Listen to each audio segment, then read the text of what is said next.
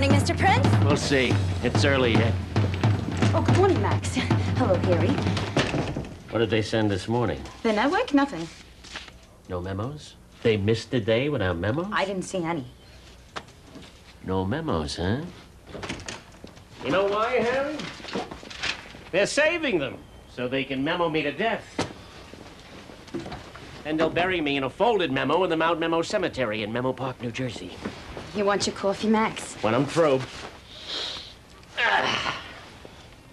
Dry cleaned and pressed. Like always, Max. Check my pockets. I don't want my keys and my comb pressed. Yes, Max. Now, my coffee? Oh, right. Oh, you got one call. Mr. Weebs from the network asks if you can meet with him in his office sometime today.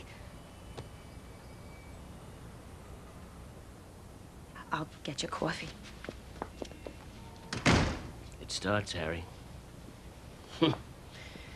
We meet on the field of battle. You notice how they all have names? Like Cal Weebs from Princeton. Bob Blue went to Yale. Boola Boola Bob Blue, and his two sons, too, Bill Blue and Boo Blue. You know who built Harvard, Harry? Chip Chap. Chip Chap built Harvard in Boston, am I right? Right. And that's who runs the network. Cal Weebs, Bob Blue, Bill Blue, Boo Blue, and Chip Chap. And because the ratings of my show went down a slice last week, Cal Weebs, Bill Blue, Bob Blue, Boo Blue, and Chip Chap are only worth $2 quillion today. Am I right? Be careful, Max. It's hot.